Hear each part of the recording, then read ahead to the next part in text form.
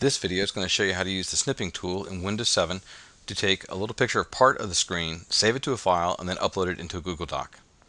So I've got my screen already showing in Chrome in this case. So I'm going to take a little snippet of it. To do that, I'm going to press the Windows key. If you look down at the keyboard on our Lenovo computers, there's a space bar. To the left of that, there's an Alt key, and then there's the Windows key. It has the Windows Microsoft emblem on it. I'm going to press that key once. A little search box pops up, and I'm going to begin to type snip, and it comes up with Snipping Tool. Since that's my only thing that came up, it's already been highlighted for me, so I don't need to select it with the mouse. I will just press the Enter key to automatically select it since it was highlighted. And now it's popped up. I can choose what kind of snip I want to take. So if I click on the little box, you can see the options: freeform, regular snip, window snip, full screen. I'm going to choose a rectangular snip, and then I'm going to go to my screen and drag the cursor to make a rectangle around what I want to snip. And you can see the control box that I had just disappeared. That's what I'll take a snip of. Drag the mouse around it to get it. Release the mouse. There it is. I can edit this and draw something with the pen or the highlighter or the eraser, but instead I'm just going to save it. So I'm going to click on the diskette icon. Not that computers have a diskette, but it means save.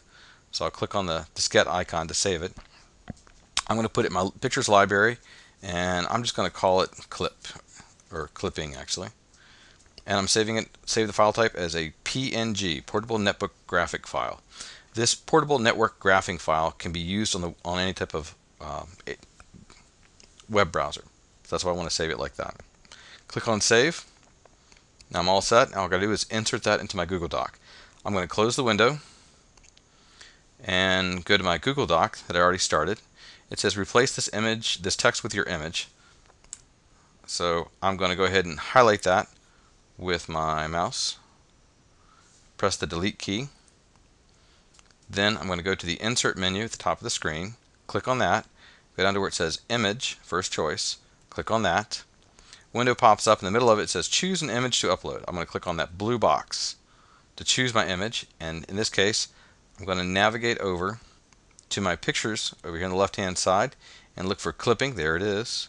Click on it once, and then I'll click on the open button, and now it's uploading it. It's all set in my document. It's a little too big. I'm going to click on it in my document. I'm going to grab one of the corners and I'm going to drag it inwards kind of diagonally and make it a little bit smaller. And I'm all set. Now my image fits just fine on my document.